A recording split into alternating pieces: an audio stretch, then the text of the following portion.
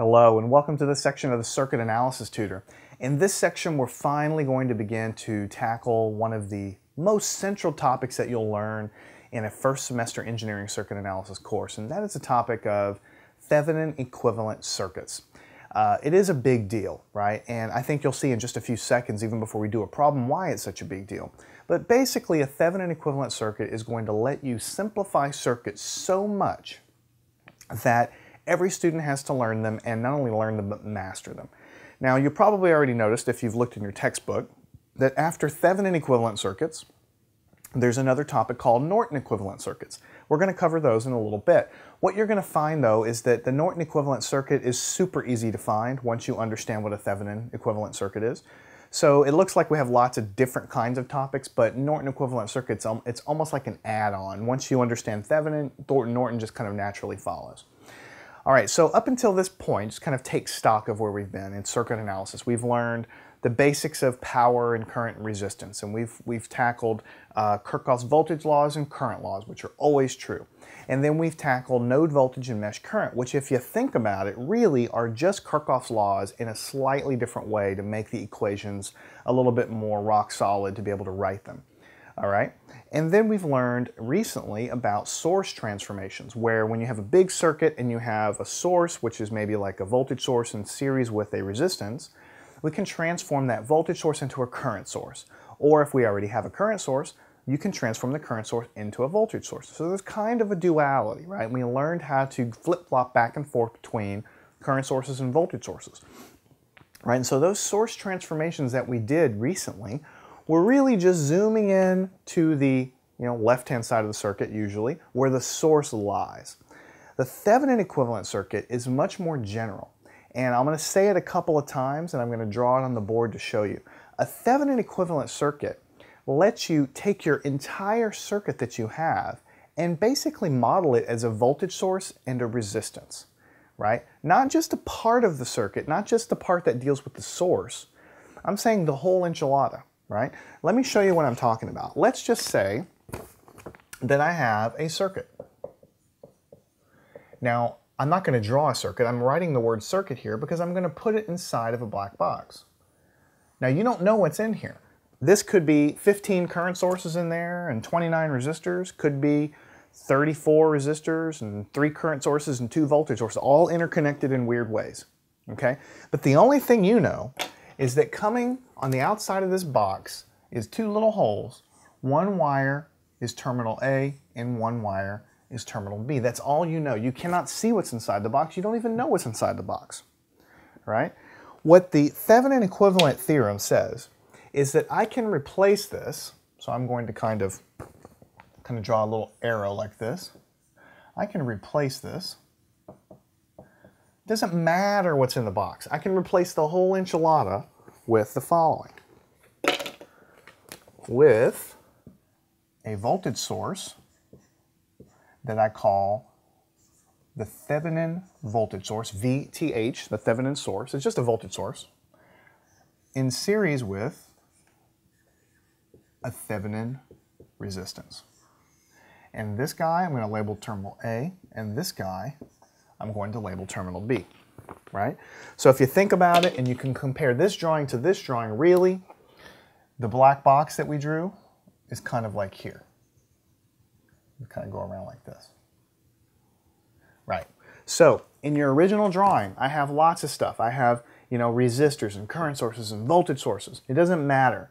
For the purposes of electric circuits, all you really care about is how does it behave in terms of terminals A and B. If I hook a meter up to terminal A and B, what's it going to look like? If I hook terminal A and B up to a motor, or if I hook terminal A and B up to a computer, or whatever I'm trying to build, right? If the terminal behavior between this equivalent circuit and whatever's inside of here, if the behavior between terminals A and B is the same, then they might as well be the same. I mean, inside the box. It doesn't matter. It's a black box. It just matters how terminals A and B behave. And what the Thevenin theorem really says is that any network of resistors and sources of any type, right, can always be rewritten in terms of a single voltage source and a single resistance. And when you think about it, that is crazy that you can do that. that I can have 39, they don't have to be nice behaved, well-behaved circuits, 39 current sources all connected and crisscross, spaghetti network inside, and lots of resistors going everywhere, right? It may be hard to analyze, but any resistive network like that can always be rewritten in terms of a single resistor and a single source. That's pretty darn amazing, right? And I'll give you a little kind of foreshadowing, we're going to get to this later, when we get to AC, to alternating current, and when we have inductors and when we have capacitors, in addition to our resistors, the Thevenin theorem is going to hold. This box really can contain inductors and capacitors and all kinds of other things too, and we're still going to be able to write a simplified circuit. The simplified circuit is going to look slightly different, but it's going to be super, super simple, and it's going to be able to model what's in that box precisely, right? So you can see why this is so powerful, because if you have a very large circuit, with lots of branches and nodes and everything, I mean, we can just analyze that, but if we just take the time to find the Thevenin equivalent circuit, then it might make a whole lot of sense just to work with that Thevenin equivalent circuit. Why not, right? If it's the same behavior, why don't we just build the simpler circuit instead of building the complicated circuit, right? So that's really the power of it. So the question is, how do you transform, so to speak, from this complicated network of whatever it is in here to the Thevenin equivalent circuit? How do you do that? Okay, so let me go ahead and at least write it down. Okay. Thevenin equivalent. Okay, there's two things you need to find. You need to be able to calculate the Thevenin equivalent voltage, and you need to be able to calculate the Thevenin equivalent resistance. Equivalent to what's in the box, basically. All right, so don't forget, when you're talking about Thevenin equivalence, you always have to have two terminals identified. You always have to have two terminals identified because those are the two terminals through which you're kind of viewing the world and modeling what lies beyond them, right?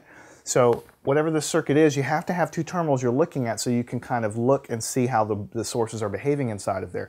In other words, the Thevenin equivalent circuit is going to be different depending on which terminals you're probably looking at, right? So you have to make sure you're looking at the right terminals in the problem. The problem is going to always tell you, find the Thevenin equivalent circuit from terminals A and B perspective, or from the point of view of these two terminals A and B, all right? So to find the Thevenin equivalent voltage, this is what you do. You find open circuit voltage between, that's what BET means, terminals A and B. It's as simple as that, right? In other words, there's a complicated network in here. I've tapped off two terminals. If I put a voltmeter here, a regular voltmeter, I'm going to measure some voltage, right? When I say open circuit voltage, I mean I don't connect any load here. I don't put any resistors or anything in between terminals A and B. I just simply measure the voltage. The voltage that lies between A and B without connecting a load or anything in the way. Whatever that voltage is, that's the Thevenin equivalent voltage. And I'll show you how to calculate that in a second. All right, it's going to be different for every circuit, but there's a methodology to figure out how to calculate the Thevenin equivalent voltage. Once you have it, you already know half the answer because you know what the source is going to be. All right, to find the Thevenin equivalent resistance, RTH, you have to find the short circuit current between terminals A and B. Then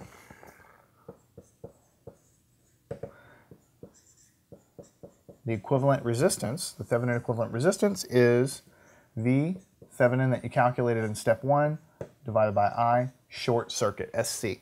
You might want to get used to reading this. Most books abbreviate it this way. The TH means the equivalent, Thevenin equivalent. The ISC means the short circuit current. So when you go back and you look to our drawing, to find the Thevenin equivalent voltage, you just measure the voltage between the two, and we'll show you how to do that. To find the Thevenin equivalent resistance from terminal A and B, you have to place a short circuit between A and B and measure the current really we're calculating the current, but if you're in the lab, you'd be measuring the current between A and B. Once you short circuit those terminals together, figure out how much current's flowing through A and B, or across A and B, when you short circuit those terminals, and then you plug it into here. This is just Ohm's law again, restated. You know, V is equal to IR, right? So I'm just solving for R. It's equal to the Thevenin equivalent voltage divided by the short circuit current that we measured or calculated. So this is really it. I mean, you can summarize Thevenin equivalent with two rules on the board, right? Now the trick is, this is where, you know, people start to have problems in circuit theory, right? A lot of times. Because it looks simple to find the open circuit voltage between A and B. How do you think you're going to do that? Well, you're probably going to use node voltage methods, or you're probably going to use mesh current methods to figure out what the voltage is across A and B. So if you're weak on mesh currents, or if you're weak on Kirchhoff's laws, or if you never learned how to write equations properly in a circuit, then the sign conventions will screw you up and you'll never be able to find the Thevenin voltage. And if you can't find the Thevenin voltage, you'll never be able to find the Thevenin resistance because it depends on the Thevenin voltage. And finding this short circuit current, by the way, is going to be the same deal. You're going to need to be able to calculate that using these other techniques that we've learned. So everything builds, you know, just like algebra, geometry, or anything else. You have to learn node voltage mesh current in order to be able to do anything else. But once you know that stuff, the whole world opens to you, because then you'll be able to find these Thevenin equivalents. When we get to AC circuits, I'll show you methods to find those that aren't going to be very hard, and you're going to have to know mesh currents and node voltages and so on. So let's erase this board. We'll put our first problem up, and I think you'll see that it's not that big of a deal to calculate the Thevenin equivalent circuit. And I think you'll actually find it a little bit fun, because you'll be able to take these large problems that we have for you, and you'll be able to simplify them literally into a single voltage source with a single resistor. And if you put both of these circuits, the complicated circuit that you start with and the Thevenin equivalent circuit, if you put them in different black boxes and shuffle them around, and I ask you which one is the Thevenin equivalent and which one's the complicated circuit, you would not be able to tell, because all you have is two terminals. So you'd get your meter out, you'd measure voltage, you'd measure some voltage, both cases would be the same. You would short circuit it and try to find the current that's going through there, and it would be the same current. You could connect different resistors across there. You could put anything you want across A and B. There's always going to be the same terminal voltage and the same current flowing through any load that you connect between these two circuits, because they're equivalent to one another.